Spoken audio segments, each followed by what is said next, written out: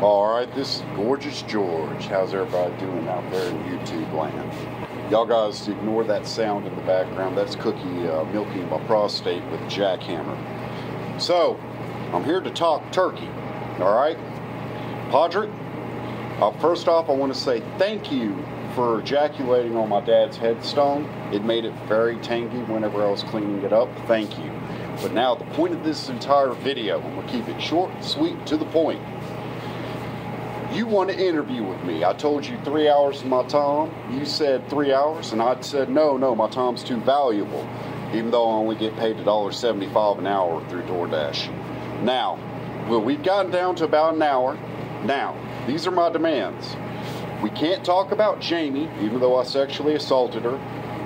We can't talk about my house that I lost in 2018 because I only paid $400 on a $204,000 loan. But we can talk about George Sr., my janitor daddy, touching my butthole. Now, I want the money up front, even though I have never paid any debts that I've had. You can just ask Will Marklin or Michael Saunders or Angela or the bank, New York Mellon. There's a lot of things I have not paid, but I'm a man of my word. Woo, baby! Pay me my payola.